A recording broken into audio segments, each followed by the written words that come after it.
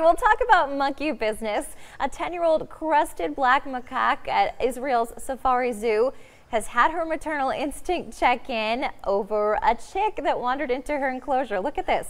Niv, the macaque, has taken to cradling the chick and grooming it, even going to sleep with that little chick. Zoo officials say the unlikely pair have become inseparable. And just in watching this video, you can see that the monkey follows that little chick around wherever she goes. Aww. And sort of protects her and what she's doing. That is quite the unlikely pair. I mean, I saw this weekend a goat with a dog, but a monkey and a chicken. Yeah, that's unheard of. Yeah. But at least they're friends, so now they'll keep each other company in the enclosure. So that's really nice. Yeah, Very it's cute. Yeah, we like to watch those videos. Yeah. They're cute.